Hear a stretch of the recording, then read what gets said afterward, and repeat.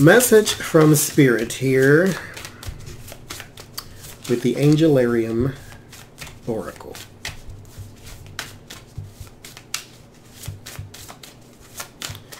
What is it we as a collective, human collective, not just United States citizens, not just Canadians or Australians, what we as a collective, as a human collective, what should we be striving for? 4 cards. Israfel, Gavura, Yesod, and Tiferet, ushering in the beauty and protecting our spirits.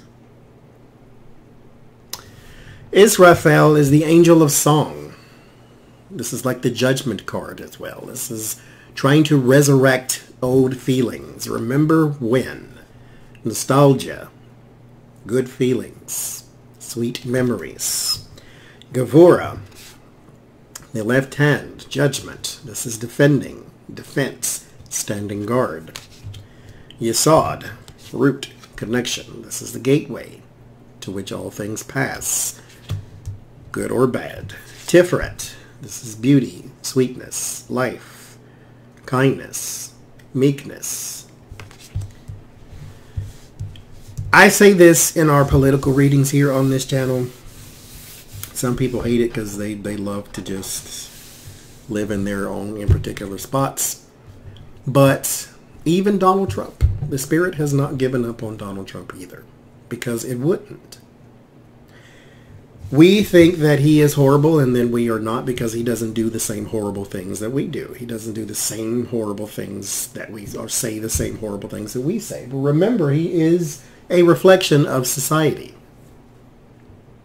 This is what, the Spirit is wanting to show you. This is what you act like.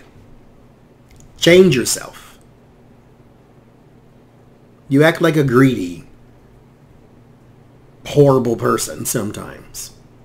Change that about you. The Spirit is saying here, resurrect those memories and stand guard for them. Because change is constant, like time. It goes without you. There will be a time when the ugly passes. Here with Yesod, it will go away. And in comes a moment of beauty, of meekness, of kindness, of community. But this gateway is constantly open, which means ugly will one day return. Which means you need to stand guard of those feelings of the past. Ugliness does not defeat you unless you give up. Because everything changes. It goes away one day. One day Trump will not be here. Whether he gets 9 terms, one day he will not be here. He will not live forever. He will be gone at some point.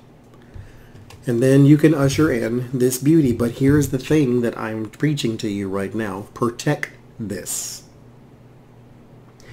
When you get it back, protect it. It's kind of like if you were to lose your wallet or your phone or something of that nature that's got all your business in it.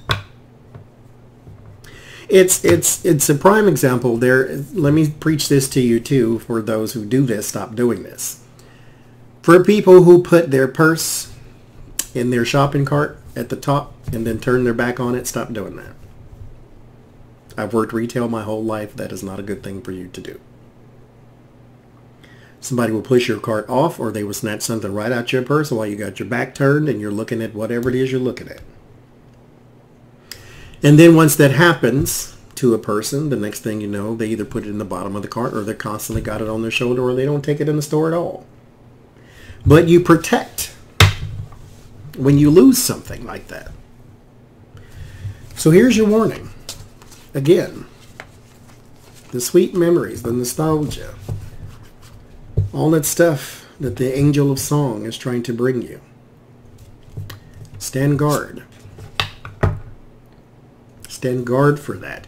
The reason you stand guard for that is because you will need that. You will need to know the community is stronger than the ugly that has returned.